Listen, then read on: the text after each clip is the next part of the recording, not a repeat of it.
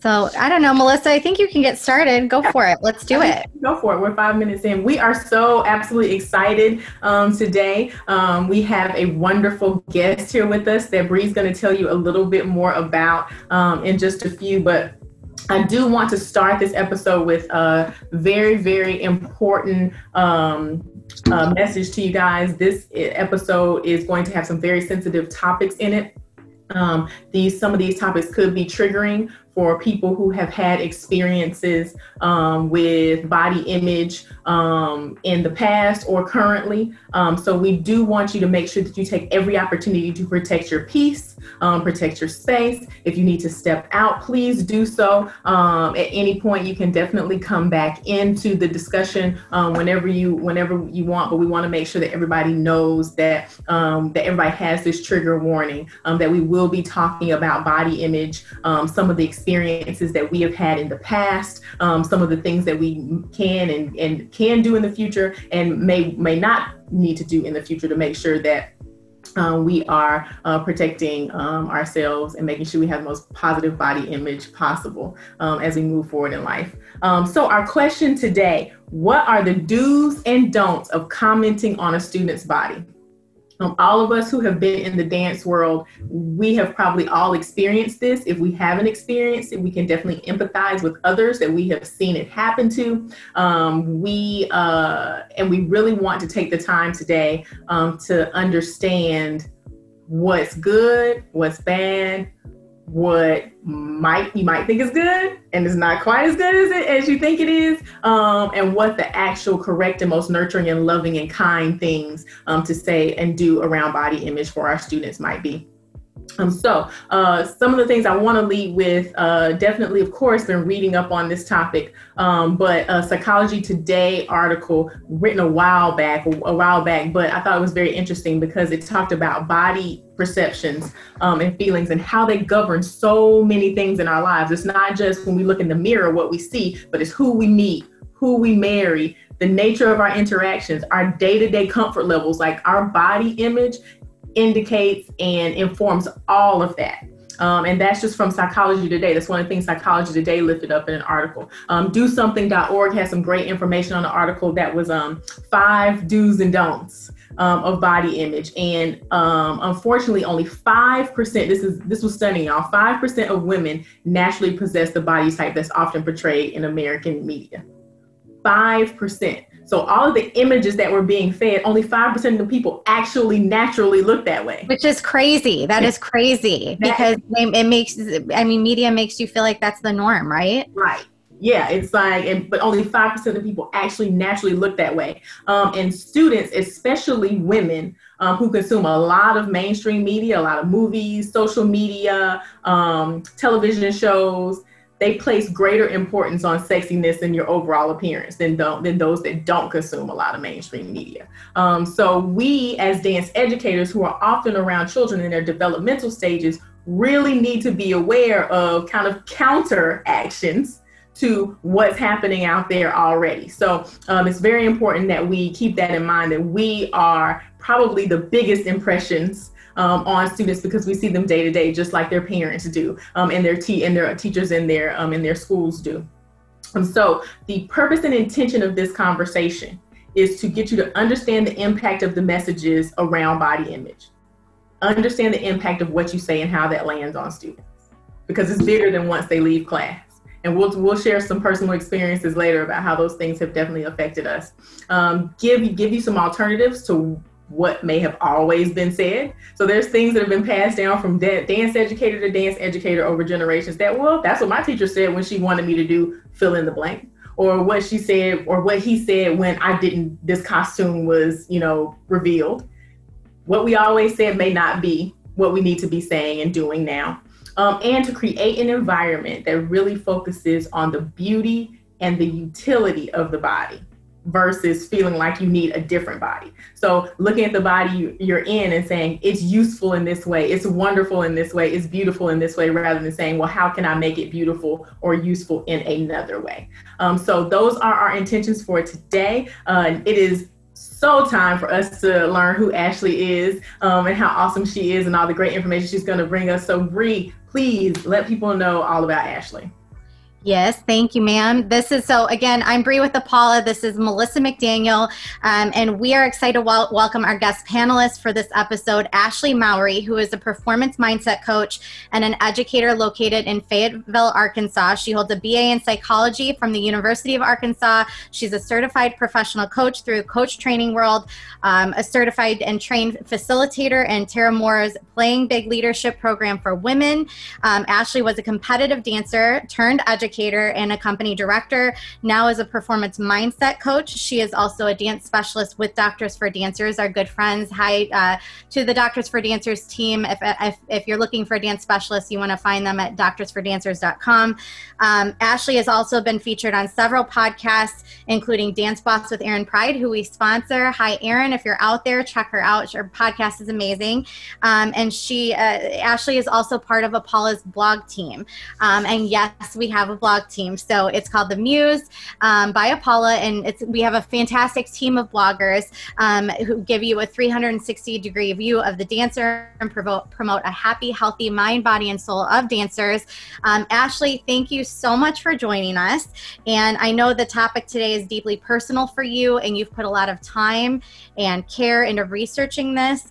So we appreciate you sharing your experience with us, because I know this is something common that needs to be addressed in our dance community so badly, like Melissa said. So can you tell us, before we get started and dig into the hard questions, tell us a little bit about what you do as a performance mindset coach?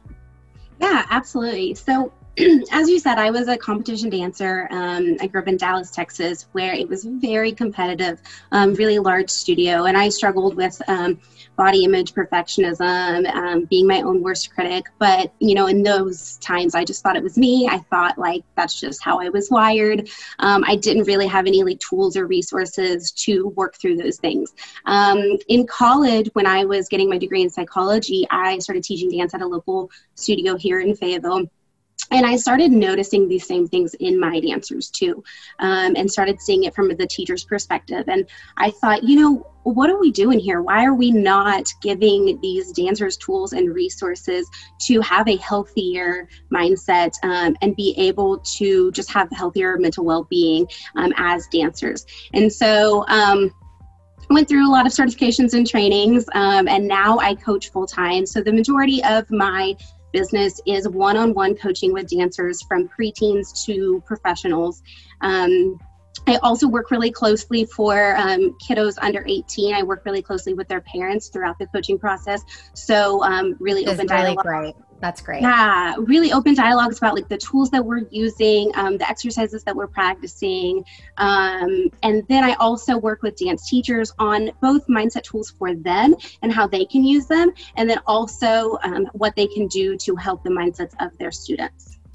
Thank you so much for that. And we have a couple comments in the chat. Elizabeth says, yes, dance and dance education often gets stuck in tradition. And that is so true, because, and don't you guys think too, as artists, we evolve so much. And we always say this for Apolla, but on the dance, the structural side of things, we get a little bit stuck, and we're like, come on, let's move it along a little bit. So that's one of the things that's our mission with Apolla. And I know that we're going to talk a lot about in this series.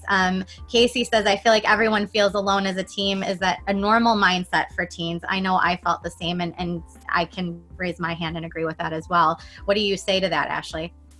Yeah, I do. I think throughout this work, it's been so interesting so it went, from me feeling it and then me seeing it in my students. And then now I work with students all across the United States, and it's all so similar. It's all these mindsets that we have as dancers are all so similar. I would say the biggest things that pretty much all of my clients share are really loud negative inner critics, body image, a lot of fears. So fears surrounding performance, or fears of putting themselves out there or taking risks or going to the front of the class, fear of failure, and then also getting wrapped up in that competition mindset, even if you're not in a competition team, but just the competitive nature that dance can put us in, when there's only one lead role and there's only one first place overall.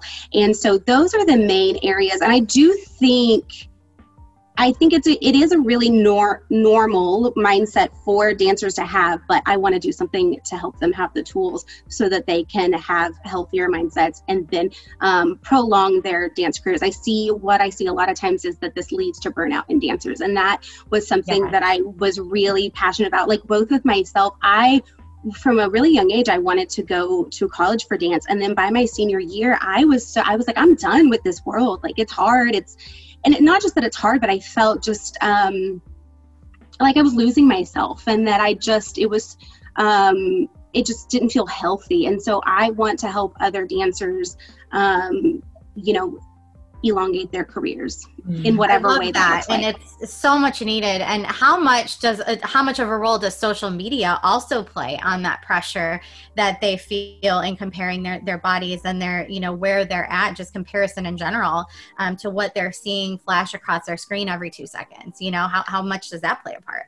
Oh, I think it plays a huge part. Back in my day, we only had, this was when Hall of Fame competition had just started posting their videos, and that's all we had to look and compare dancers, on the internet around and YouTube. But now it is, and that's a big thing that I work on with my clients too. We often talk with my clients and with parents about social media detox, we're going through their followers, and anybody who is bringing out those insecurities or that comparison, and just really either muting them or unfollowing them, and making sure that they are seeing images and videos that promote a healthy mindset. Thank you so much. We're gonna dive in now. But for those watching live on Facebook, live on Instagram, you're gonna see us turning all kinds of ways. We're not ignoring. We are monitoring the chat on Facebook. I have a monitor over here, so does Melissa, and then we have our phones live on Instagram to shoo everybody over to Facebook Live, and also register to get the Zoom link by clicking the link in our bio. So again, lots to monitor. We're trying to make this as accessible and open for everyone to participate, so we reach as far as we can. Our industry needs this. We need to come together, and we need to start making some pretty big changes. I think it's time. I know I'm not the only one that feels that way. So please we don't want to talk at you. That's not why we're here. We're on this journey with you. So we want to hear your thoughts, your feelings, your perspectives, even if they're different than the ones that we're saying right now. Put them in the chat, put them in the comments, ask questions. We're going to stop and drop everything we're doing to make sure that we answer your questions throughout these conversations. So again, we're just asking that you keep it respectful. So again, we're going to be monitoring the chat. We want to hear from you. So again, let's get started. Yep, absolutely. I have a burning question I definitely want to get started with, because I know it's something that has definitely affected my life, and I know a lot of us are choosing costumes right now for recital and competition, so this is going to be big. I do want to remind anyone who has just joined the Zoom or just joined us on Facebook Live or even Instagram Live, just giving a trigger warning that we will be talking about body image. There may be some content that maybe even leads to maybe eating disorders. So if that is something that is a trigger for you, please take the time to protect your space. Please take the time to protect your energy. You're welcome to step out of the conversation. You can definitely come back in using the same link at any time. So please take that space for yourself if you need it.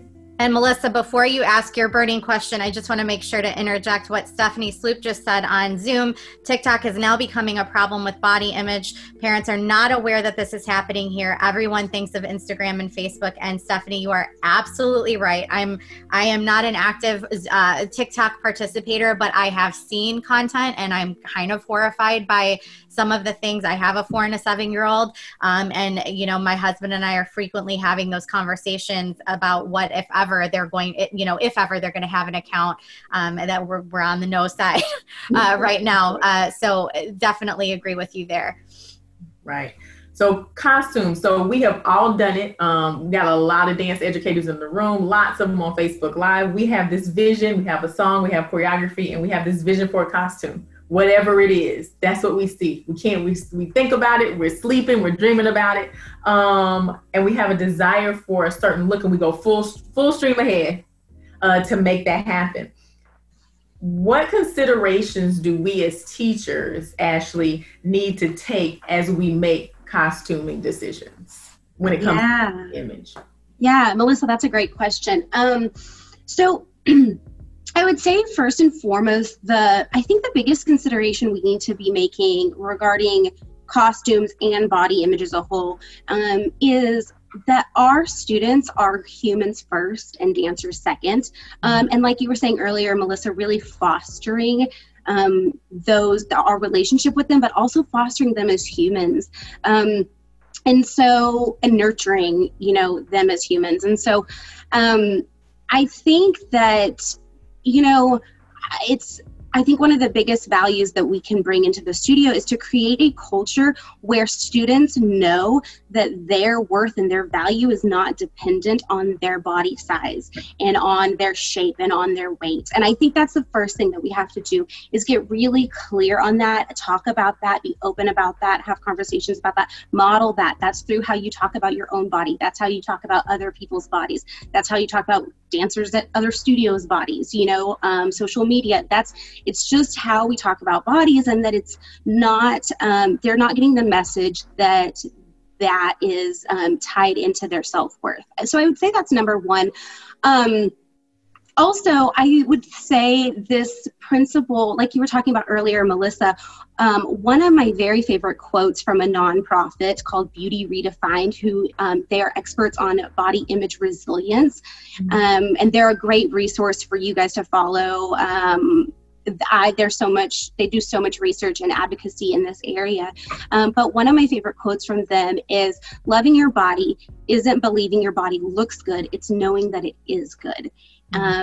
Regardless of how it looks. It isn't thinking you are beautiful, it's knowing you are more than beautiful. It's understanding that your body is an instrument for your use and not an ornament to be admired. So I think that's going, back to that idea that our bodies are instruments, especially as dancers. Like, that's our tool.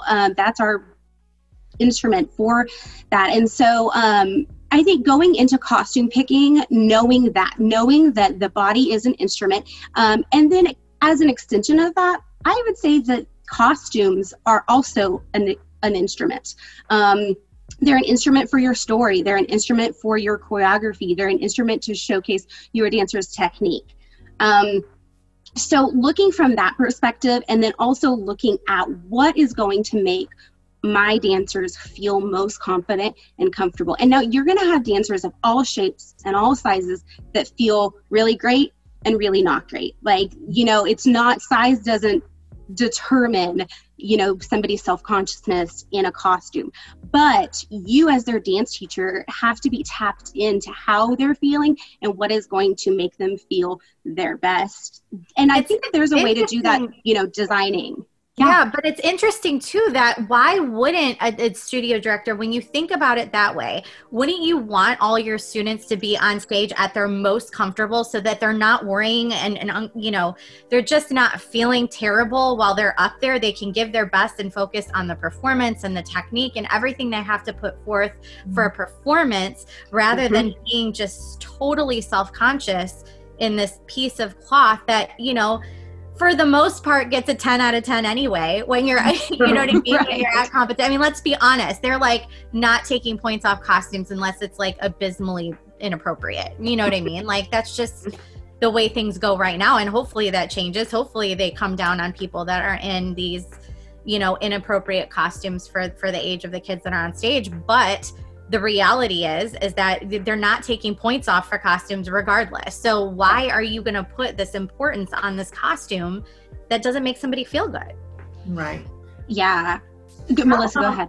Go ahead. Well, Ashley, to Bree's point, because when we talk about competition, of course, there is a competition. There's a score that goes into it. It's usually about 10 points out of your 100 that you're giving, although I've seen up to 15 before. How does uniformity in costuming play into this? Because I think that a lot of this, when we're talking about, you do what makes the dancer feel comfortable and what makes them feel good, when we think about it from a teacher's perspective, I think about, well, all 10 of them are supposed to look the same. everybody has have on the bra top and the shorts, and you get into this mindset, well, I have to pick something that everybody looks the same in.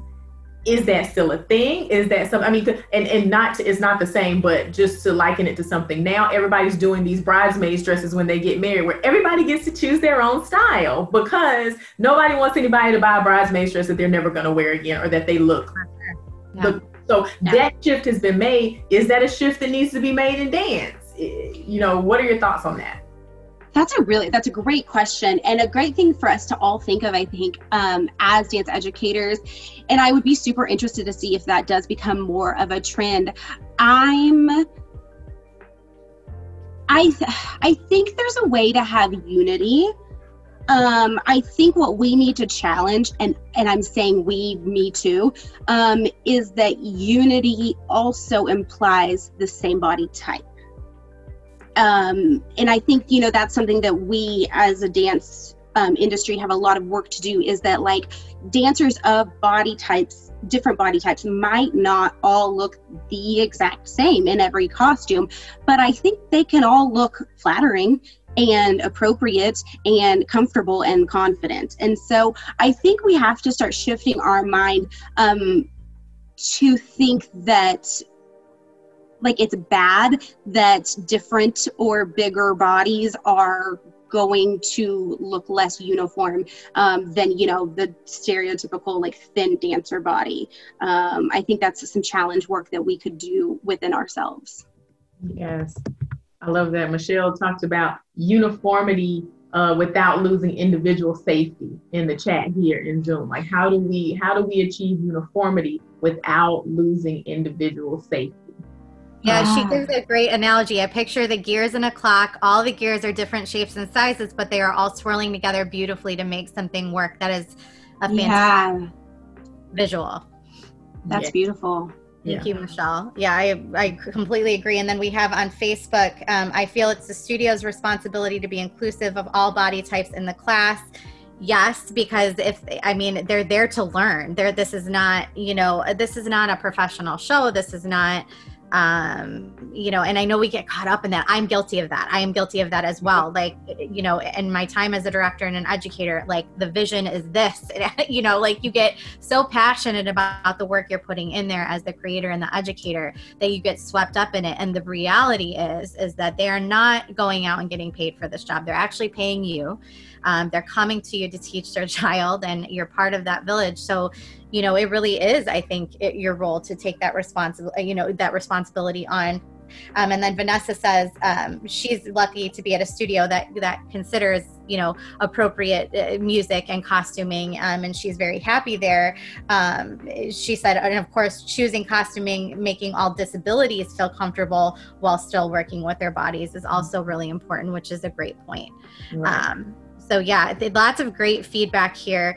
You know, one thing and to kind of piggyback onto Vanessa's comment, you know, I want to make sure that we're addressing the body thing, because a lot of times when we talk about this topic, it's, are we too heavy? Are we too thin? And it's the focus on that. But, you know, when I was young, I was very chesty, and it was horrifying, you know, in dance, everything is very body conscious. And, you know, I'm going there and I was raised to be very confident in myself, and I'm going to dance where I'm in these, you know, leotards, and, you know, and I didn't want to take my pants off for ballet. I wanted to be in my sweatpants under my ballet skirt because I hated my bottom half, and I didn't want to take my t-shirt off because I didn't want anybody to see my chest. And I'm talking about, I'm little, you know, 10, 11 years old, and went home crying every day because I was being made fun of, and nobody was doing anything. And I think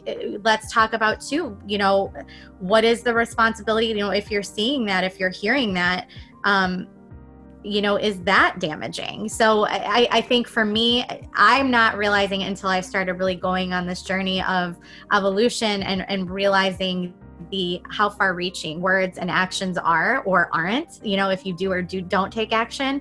I'm realizing the impact that's had on me through my whole life. And you know, what the part that's played in the choices that I've made, the way that I feel about myself. But again, as a young girl, that was just debilitating for me. And we had to deal with that a lot in our house. And my parents had a big handful to deal with, you know, they're, you know, 10, 11, 12-year-old coming home in a pile of tears saying, I don't want to go back to school. I don't want to go back to dance because they're so mean. So, you know, it's not just about weight. It's about all of it, right? Mm-hmm. Mm-hmm. Ashley, what are some of the things that we say that we think are well-meaning? I know you have a particular specific story that I've read about in this area. We say things that we think are accommodating or well-meaning, and sometimes it actually has the reverse effect on some students. Absolutely. So yeah, I think we do have this misconception as a society as a whole, and then definitely in the dance industry, that like complimenting somebody's body or weight loss is always a good thing. And there is so much research in the last few years that is showing that that is absolutely not the case, and that it's actually really damaging, especially to our teens and younger kiddos.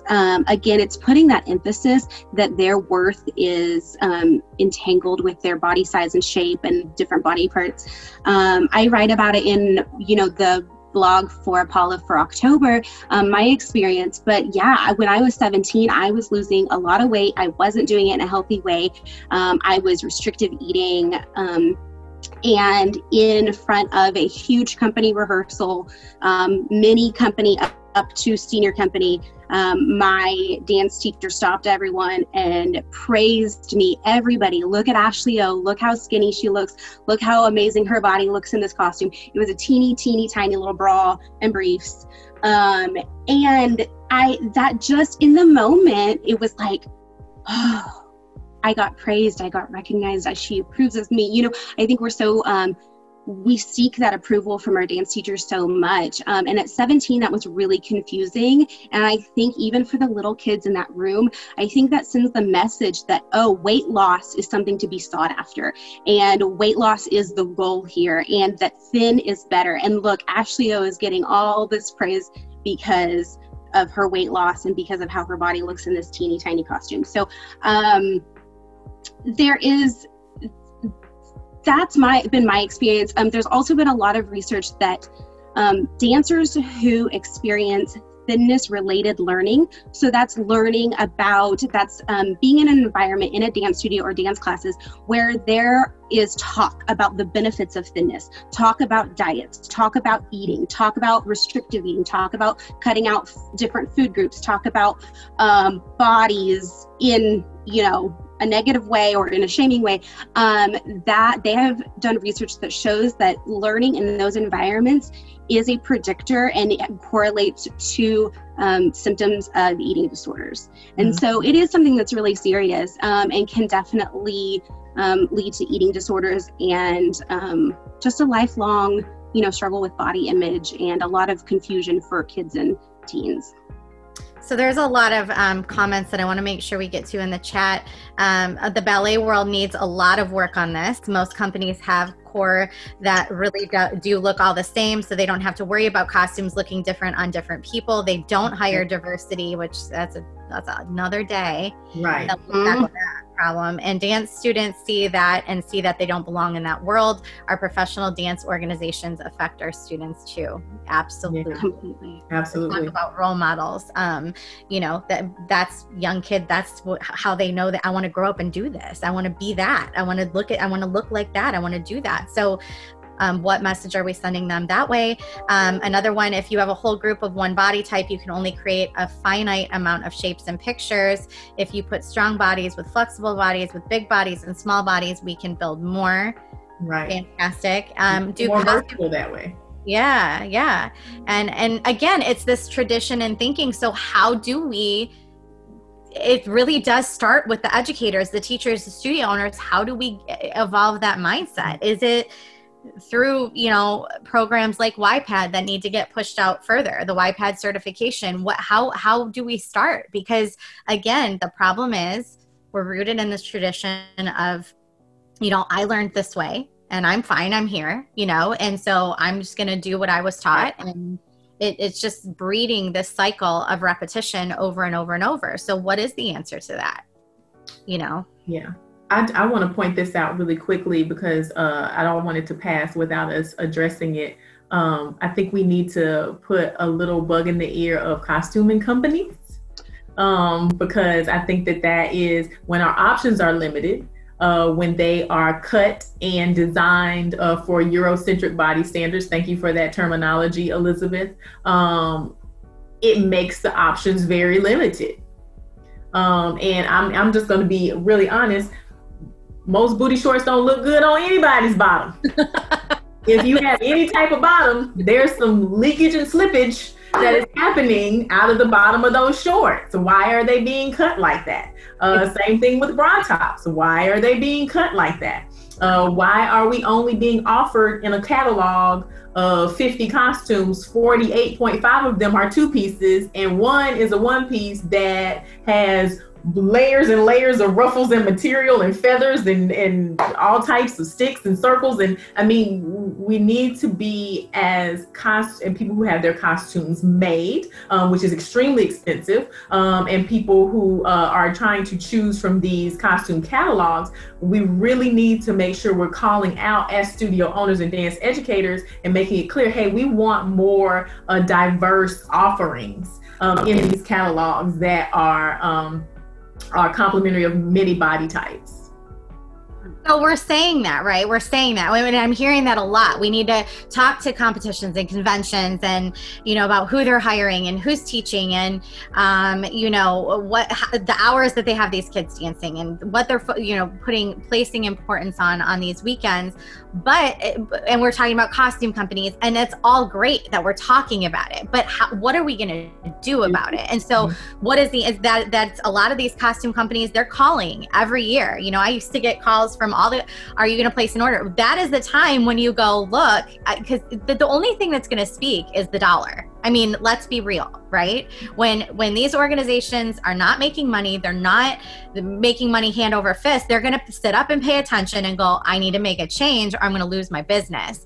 So how do we do that? You have to talk to your rep. You have to send emails. You have to not purchase costumes and put them together yourself or get them custom made or whatever it is. And I know that's custom isn't an option for everybody because of money. And I get that, but then go somewhere else or, you know, get all of it together retail and, you know, or alter your vision a little bit on what this costume is going to be. But, you know, if we don't do that, it's going to stay the same, right? Mm-hmm. So everybody, maybe let's start talking and start emailing the reps and talking to them and having those hard conversations. And two, like I know as a studio director and an educator, we get stuck in like, our pattern of behavior is this all year long. This month I have to get this done. And this month, because our plates are so full and so overloaded that we don't have time for anything else. So to ask me to change my system, you know, that's so efficient for me that I've got down, I can do it with my eyes closed, my hands tied behind my back. That's asking me a lot, especially during costume, you know, competition and convention season and costuming and all of those things. So it's going to take us going, I've got to spend a little time on this too. Mm-hmm.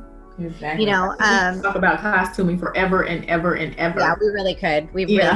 Absolutely. But lots of great feedback, and again, you know, talking about any child's weight is a no go. I mean, wouldn't that be the rule, right, Ashley? Like, yes, yeah, just don't. Absolutely. I think don't talk about it. You're not a doctor. You're not a dietitian. You're not a nutritionist. You don't have any certifications in this, and I think that it does so much more harm than good.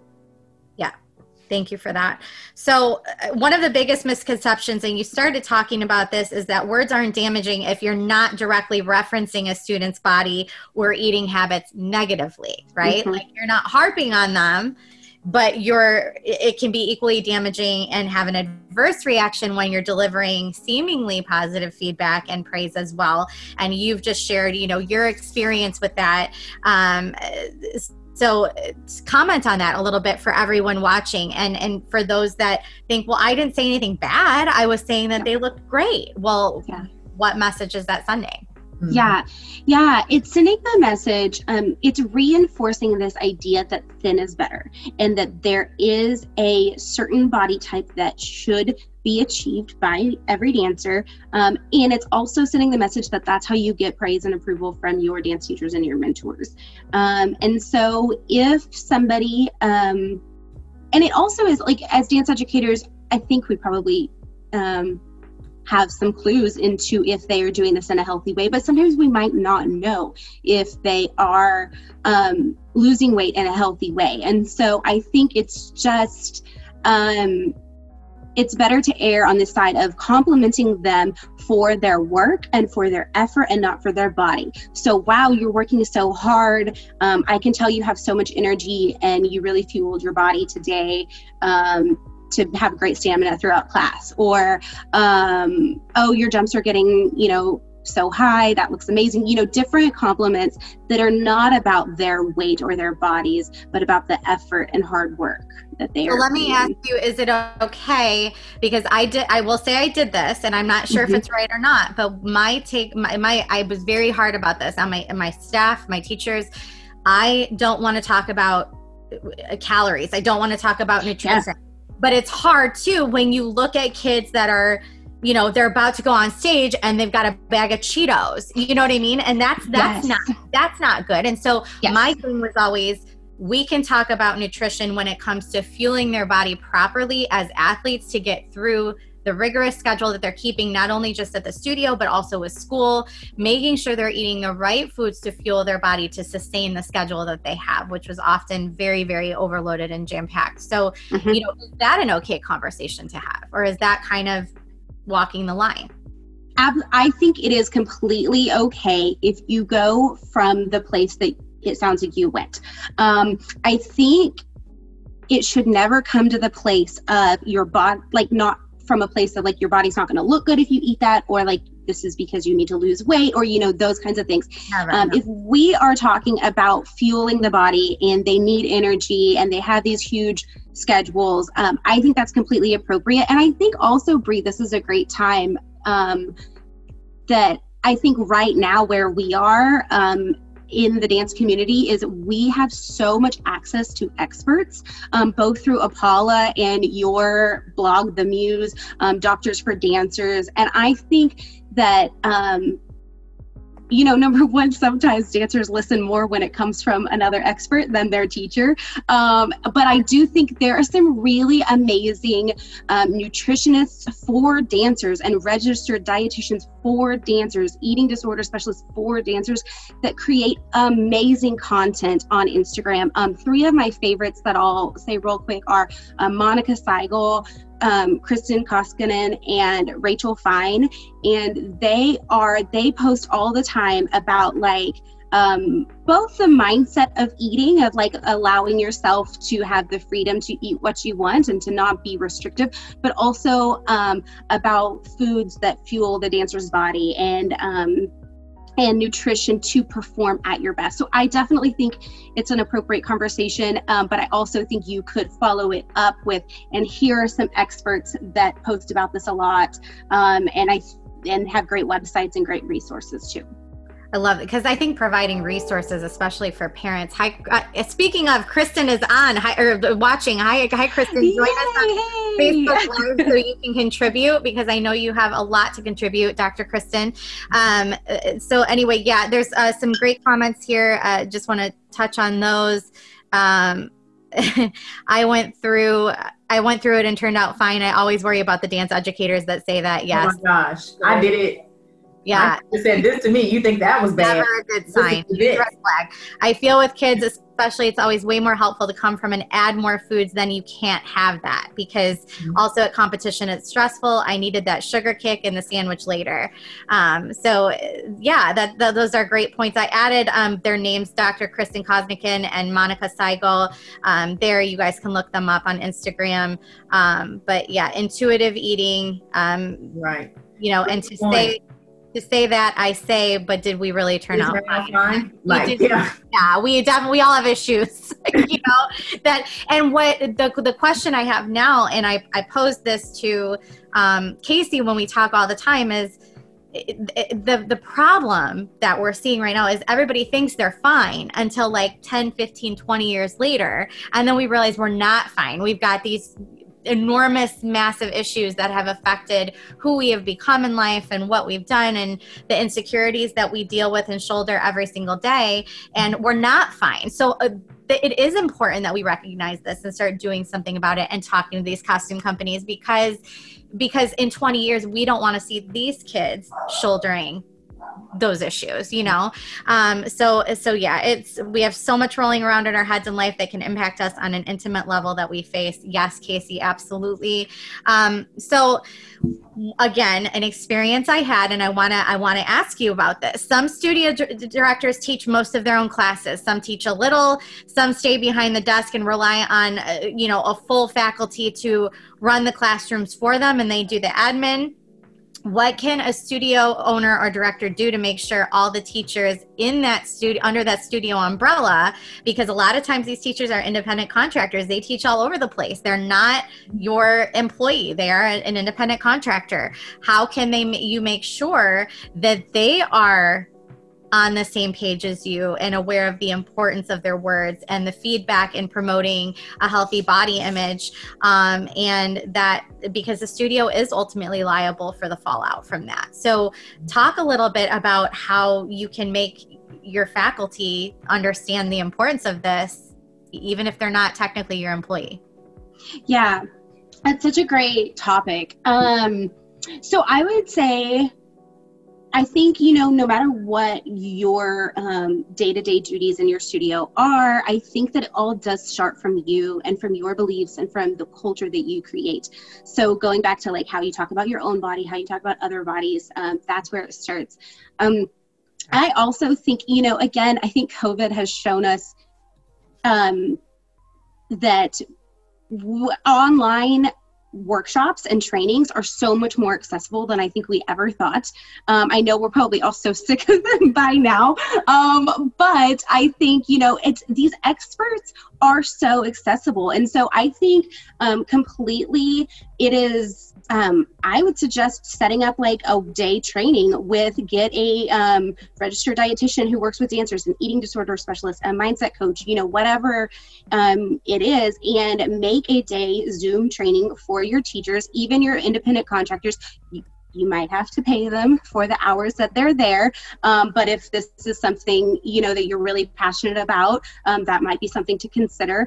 And have them, learn this, show them this training, and go through a training with them. And then I think from there, I really think it's important to create a policy regarding these issues at your studio. So once you go through the training, sit down as a group and create like what are your team values and culture that you want to create. How do you want the kids in your studio to feel about their bodies and themselves, and what is the policy for teachers and how can they uphold that?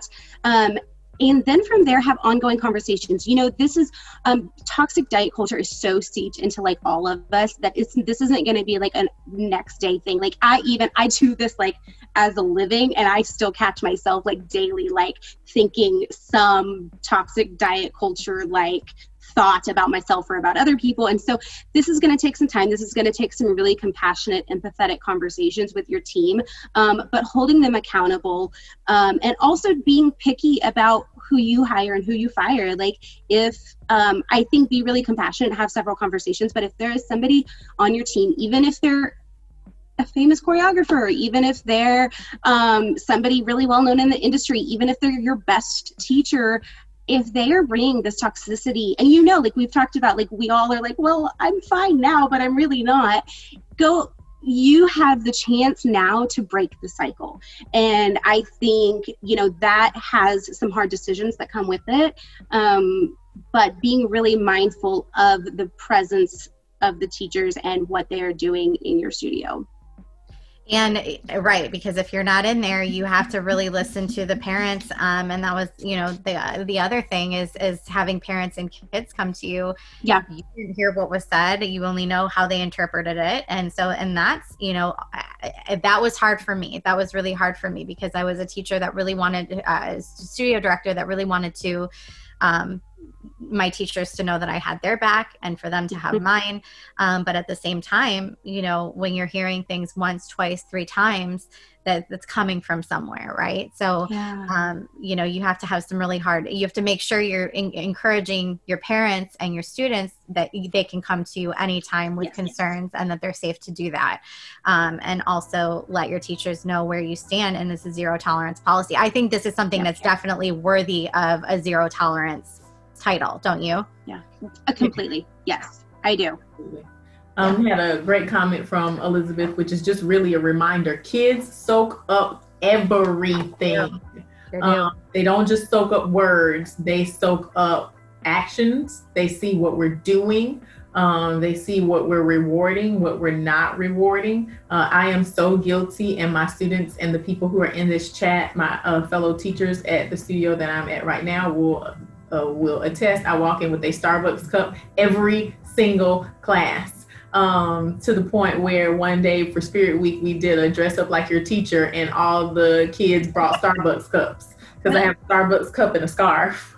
Yes, Stephanie is laughing because that's true. I wish I had the picture right now with me, but they all had a scarf on and a Starbucks cup, because that's what, now I don't walk in with any fruit or any healthy snacks. I walk in with a Starbucks cup. Like I have to think, oh my gosh, like what am I saying to them when I walk in with the Starbucks cup to caffeinate myself, but not live on Facebook and on Zoom to fuel myself, to fuel myself. So we got to make sure that we are doing that regularly. Trying to make sure that we are getting all these comments, and there's just such lively conversation in here. We're so super excited about that.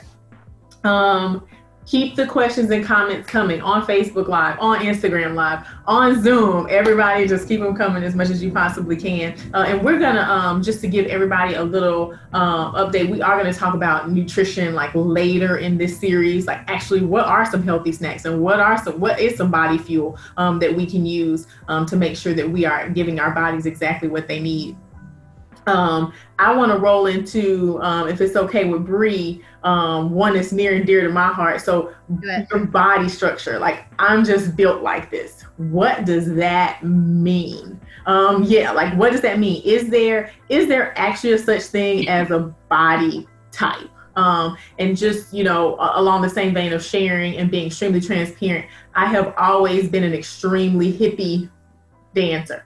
Very full figured, very full figured, very full hips. And that was, y'all know, that is not the ballet way.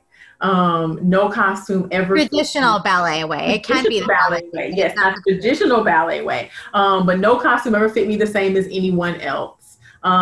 Even costumes that were supposed to be full coverage were never full coverage on me because they are not cut that way. And specifically the story that I share often is my senior year, my senior solo. It was a lyrical piece, and my choreographer, kept commenting that I needed to lose weight. I needed to lose weight in my hips, and I needed to slim down in my hips and my thighs.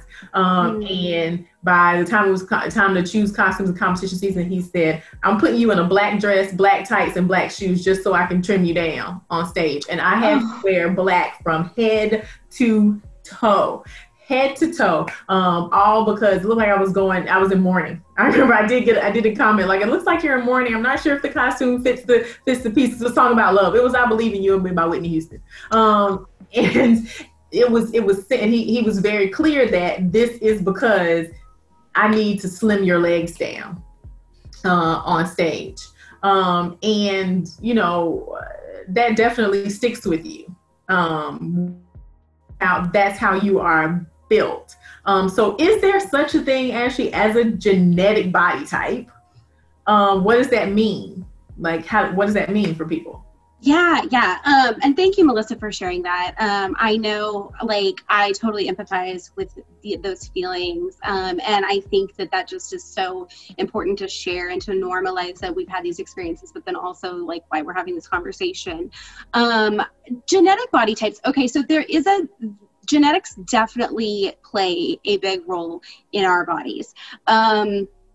However, there's a ton of contributing factors. I mean, like, there's so many, we don't know what our dancers are, what their families can afford for dinner at night. We don't know what they can have for school lunches. We don't know, and that's just like eating habits, but then also just like their movement outside of dance. And, you know, there's so many different contributing factors.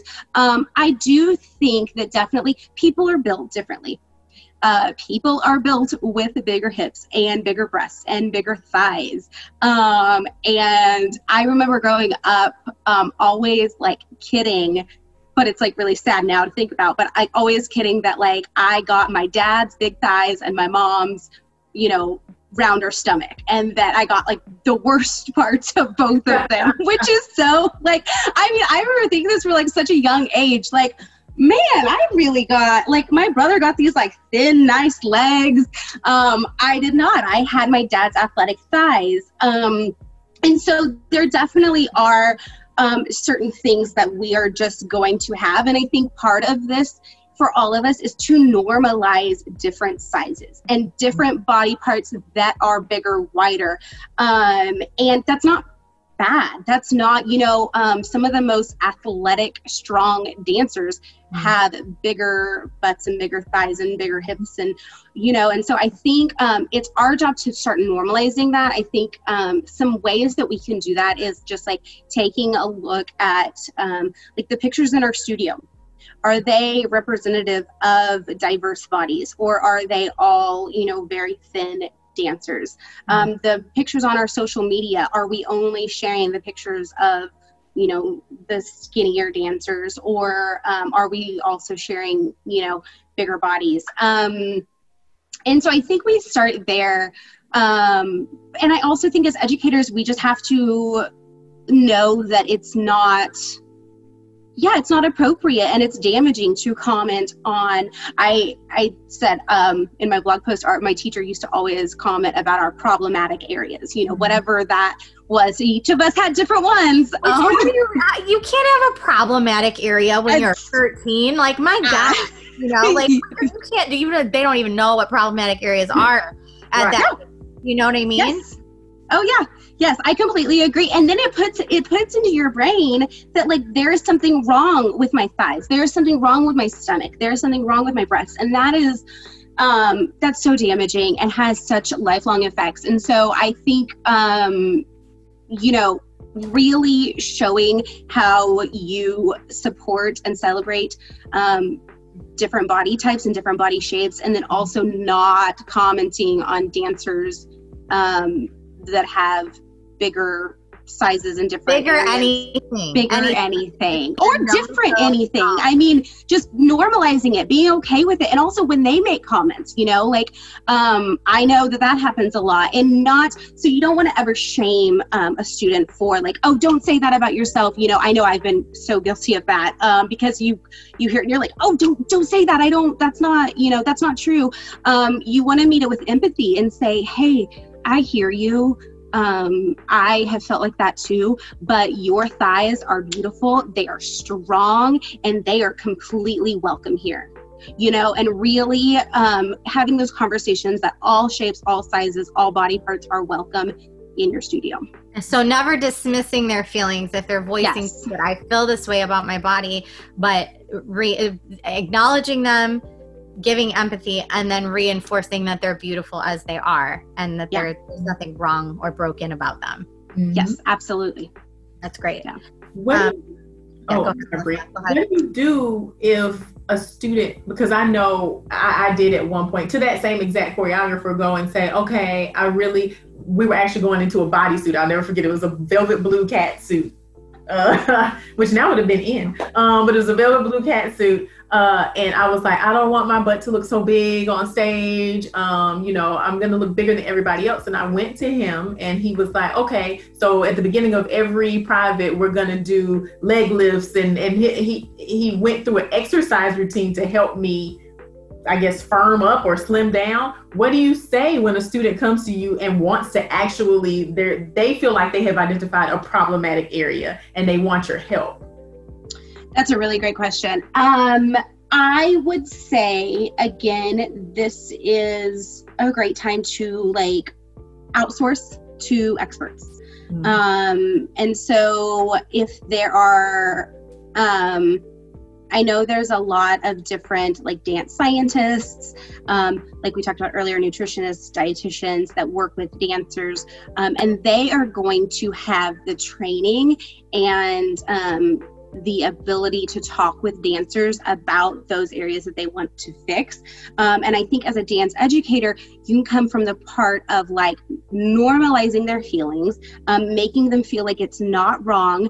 It's okay. And it's also okay to want a slimmer butt, if that's what, you know what I mean? That is okay. But it is, if we get into a problematic area when that becomes the focus. And so normalizing it for that, and working, if you have any trainers, athletic trainers that work with dancers, or you can outsource to those, but making it that they are overall healthy and overall strong, and not just, I want to lose my butt, or is it good to ask a child, when a child comes to you and says, I want to do this for myself, is it good to ask why they're asking you that?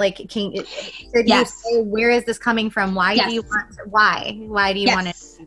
Absolutely. I think that is such a great important thing to ask, Bree. Thank you for that. And I think absolutely, I think oftentimes you might hear Sally said I have a big butt, and so I really want to work on that, or she made fun of my thighs, or whatever.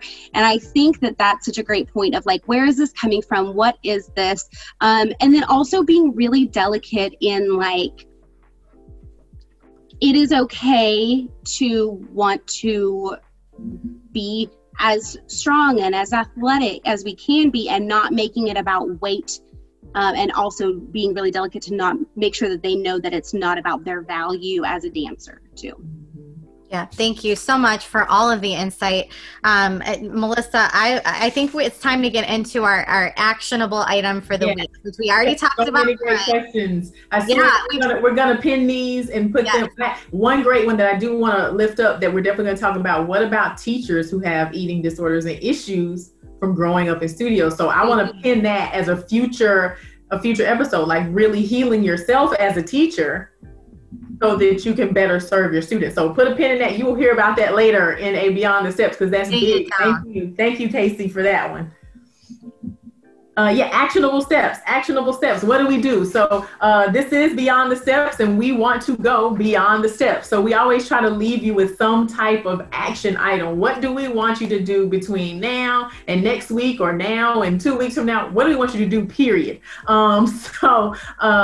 Ashley has so graciously provided an activity and exercise to help you really work through what you need to do to make sure that there's a positive body image culture in your studio. Bree is going to drop that link for that activity in the chat on Facebook Live, as well as on Zoom. But Ashley, do you want to talk about this activity? Yeah, absolutely. So I have an example here, and you guys will get that. I don't know how well you can see that, but it's a PDF that I created. It has 6 reflection questions. And so I say at the top of this that I invite you to answer these questions with an open heart and grounded mind. This is tough stuff, you guys. It's hard to talk about. It's hard to reflect about our own experiences. I mean, it took me, I'm 33, and that situation with my teacher happened when I was 17, and I this is like the first time I really talked about it. So it's hard stuff. Like I know that. And so go into this with like a lot of compassion and patience for yourself. And this will just help you. The 6 questions here will help you kind of process and digest what you learned today, your biggest takeaways, your experiences with body shaming and body image, how those are, going into your teaching, if they are at all, and then any changes or growth areas that you want to make, and then an action step that you want to take in the next week based on all of this. So yeah, check that out. It's quick, and I think it would be best done written, and so grab a notebook and a pen, and just keep pen to paper and try to get it all out of your mind onto the paper. Ashley, do you think that that's something that would be good to share with your staff and teachers as well, and ask them to do so that they can take that self-reflection journey? Yeah, I absolutely do. I think sharing this video with them would be awesome. And then also having, there's definitely a couple questions on there that are like specific, like what are your biggest takeaways from this session? But it is also, there's several questions that are not about what we talked about. Oh, they're about it, but you didn't have to watch to do it. So yes, definitely share it with your staff. We have a question in the chat. Ashley, do you do seminars and discussions for dance studio faculty? I do workshops. Before COVID, I would travel a lot and do workshops and seminars. I would do them for dancers, dance parents, dance teachers. And now with where we are, I'm doing them on Zoom. So yeah, definitely feel free to contact me. On the handout, the action item is all of my contact information. So my email, my website, my Instagram, and my phone number. So please reach out if you want to have me. I'd love to come. Awesome. So if you're interested in having, we have a great. Yeah. Oh, go ahead. No, sorry. Go finish what you were saying, because I want everybody to hear how to contact her. Oh, yes. Okay, good. Well, then I'll skip that. So definitely do the reflection that we provided in the chat on Facebook Live, as well as in Zoom, as well as Beyond the StEPS, the Beyond the StEPS 2020 initiative that you can find on the Apolla Performance.com website, has a nutrition a nutrition module in it.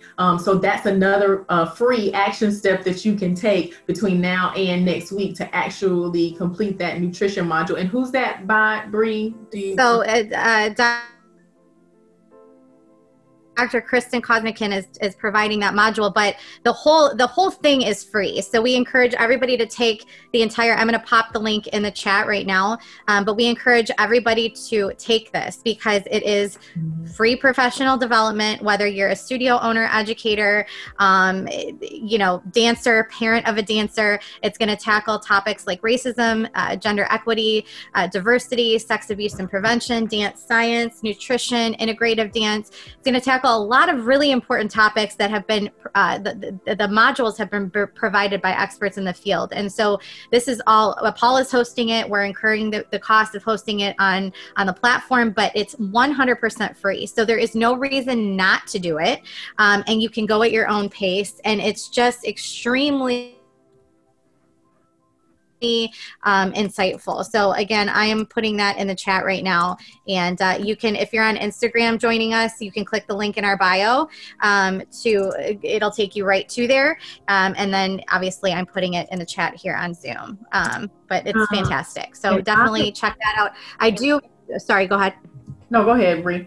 Before we leave, I do have a comment from Dancer360 on Instagram. Queuing, it's a great point. Queuing from teachers is an actionable step, i.e. not sucking your tummies, but engage your core. So, that's a fabulous point. It's just the way we say things that we've never even thought about, sucking your tummies, that is sending a message, right? So changing our verbiage and being hyper aware of the visuals and the cues and the verbiage that we're giving our students is really important, and really taking a hard look in it, and maybe there's some things that we need to change there as well. I also am dropping in the chat, if you want this episode emailed to you and you registered through Zoom, then you answered that question that said, do you want this episode emailed to you, then you're going to get the email of this episode that you can share with your teachers. I'm also going to drop that in the chat here in Facebook Live. So if you're on Facebook Live right now and you want these episodes emailed to you after the show, then register with us on Zoom. I'll pop that link in here, and then you will get every episode, but this episode also emailed to you to share with teachers. So I want to recap our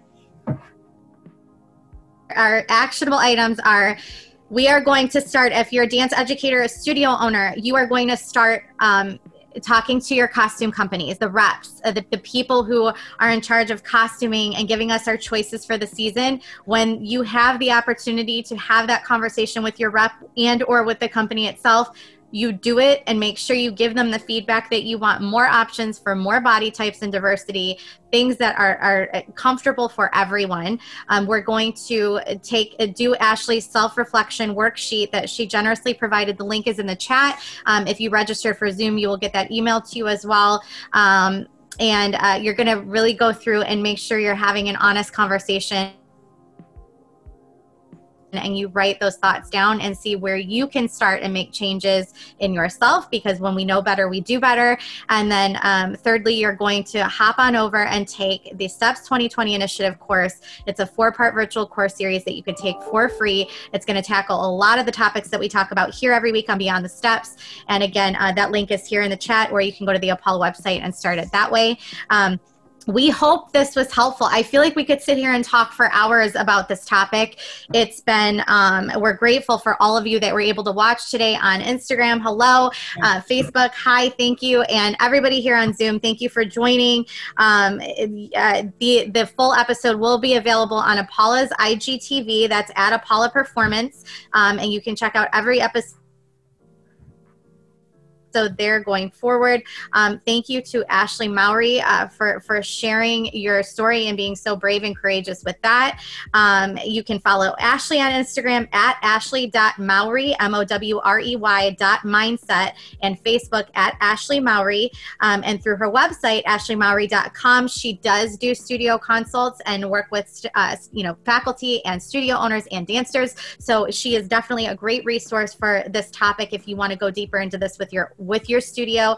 And as always, thank you to my friend Melissa McDaniel. Join Melissa and me next week, Friday, October 16th at 2 p.m. Eastern. That is the time, 2 p.m. Eastern every Friday, as we chat with Leslie Scott Zanovich, the founder of YPAD, and Dr. Tomi Ann Roberts. And we're going to explore the question, does hypersexualization exist in dance? Hint, yes, it does. But we are going to talk about it, and we're going to dive into how it exists and why. Until then, we hope you continue your journey beyond the StEPS, and everybody have a great weekend. Thank you so much, everyone. Thank you, guys. Thanks for having me. Bye, Instagram. Have a good one. Bye, Thank you. Bye, Instagram.